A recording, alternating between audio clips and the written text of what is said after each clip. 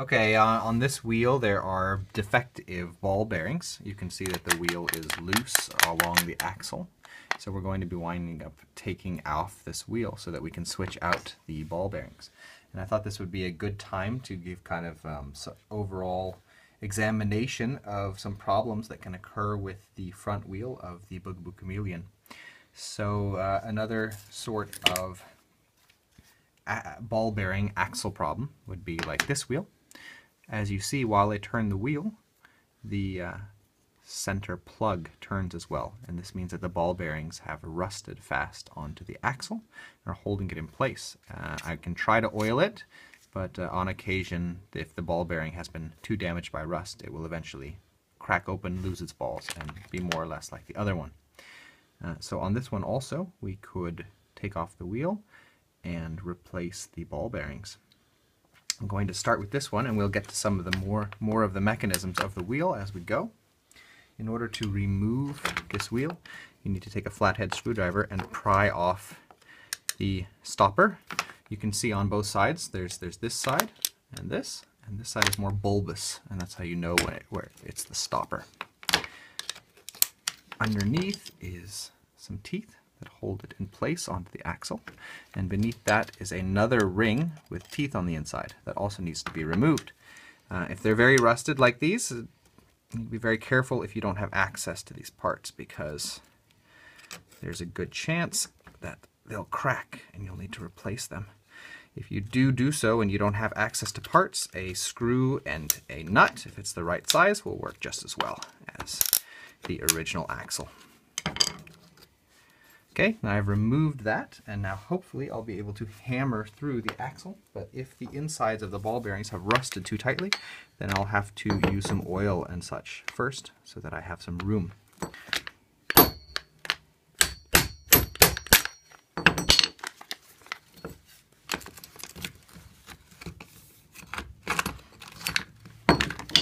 In this case, it's so far worked fine.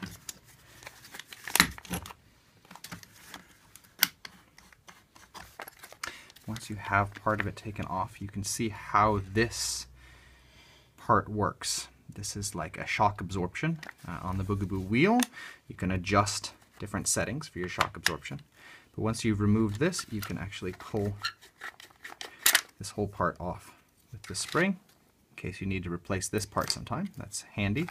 It also gives you a little bit more room to work with. In this case, the insides of the ball bearings are rusted tightly onto the axle, so I'm going to have to try to pull the wheel off and then maybe clip this axle and replace it. Okay, now I've managed to remove the wheel, and as you can see on this axle, these are the parts, the inner ring of the ball bearings, and this outer one is rusted tight onto here. So I'm going to use a little WD-40 and see if I can loosen it up. If not, I'll have to clip the axle and use a different axle. But we can spray it a bit and leave it. And in the meantime, I wanted to show you some other parts.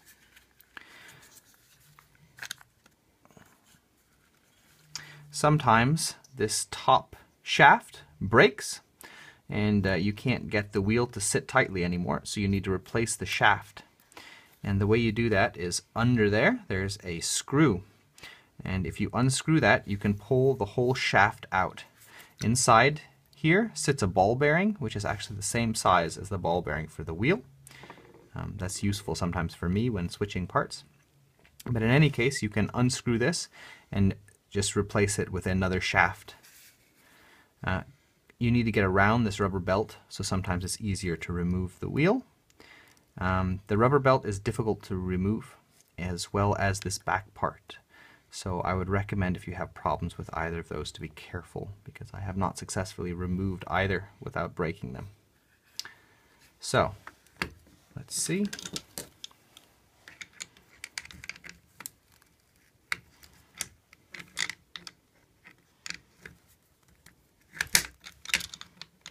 Sometimes if you use WD-40, you can kind of work moving parts and see if you can get them to move. But in this case, I don't think it's going to be worth the effort. So I'm going to clip it, and then I'll show you how to switch out the ball bearings on the inside of the wheel. Okay, what I just said a moment ago was that I planned to clip this axle, and this plan was based on the idea that I could get an axle out of another wheel, but it turns out that that axle and ball bearings were bad as well. So, as I'm assuming you do not have spare wheels at home, I'm going to show you what to do when this inner ring of the axle is rusted fast and you need to remove it. And what I'm going to do is use a Dremel, because that's the safest method that I know of, to carefully slice so that I can peel it away. And then I can use a little bit of rust eater or sanding to remove the rust. And but before that, I thought I'd show you where I got my ball bearings, and that is from a spare wheel. And it is, I've removed this shaft. I unscrewed the nut and pulled it out, and there are actually two ball bearings inside. One that comes at the top and one that goes through the bottom. And these are almost always in very good condition because the wheel slots into a plastic tunnel on the stroller, and thus no pressure is actually put on the ball bearings. So they always come out almost perfectly new. These ball bearings have an extra length of lip, but this is fine because you just insert that inside into the wheel. Before I replace the ball bearings here, I'm going to have to remove the outer ring, which is still stuck in the wheel. Do that with a flathead screwdriver by prying from underneath. It'll pop right out.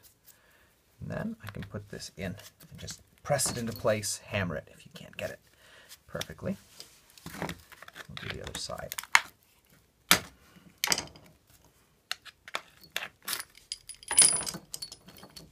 little bit of sand.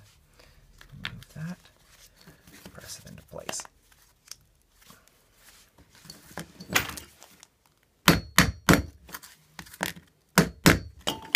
So now I have new ball bearings, or as good as new ball bearings, in the wheel, and I'll show you how to use a Dremel to remove this. So put on some safety goggles. You want to use some sort of a cutting wheel, and turn your speed all the way up. Be careful for the camera on the phone, please.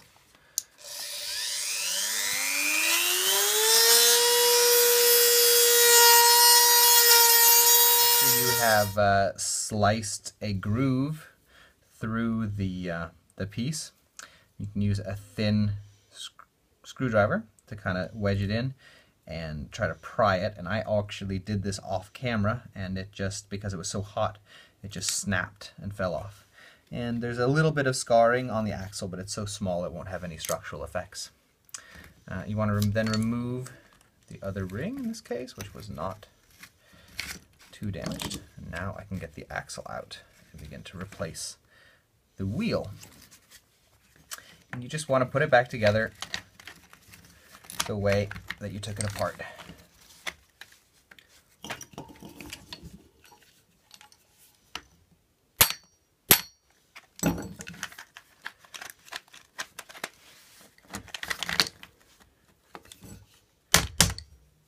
And when you get to this part, make sure to put your spring back in place. And let's see, this was the right one.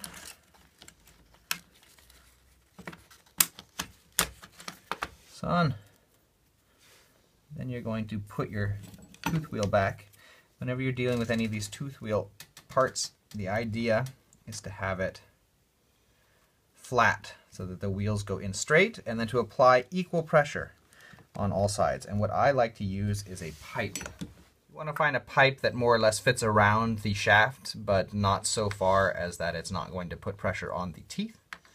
If you don't have a pipe that fits, you can sometimes use your pliers, but then you need to sort of angle it carefully and go around, and you might have to hammer down the teeth individually later with your screwdriver.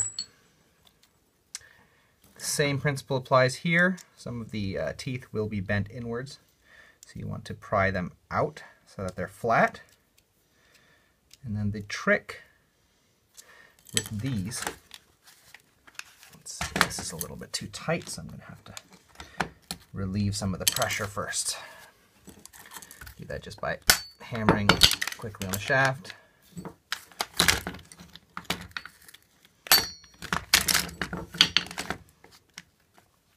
The trick with these is to either use a spoon, which I don't have access to right now, and then hammer it with the hammer, or what I will be using is a spare inner tube that I'll fold over a couple times and place over. And this will help to evenly distribute the pressure from the hammer such that it hammers it down without denting the bulbous head, and thus affecting the structural integrity. So I hope this video helped. As usual, feel free to leave any questions and comments.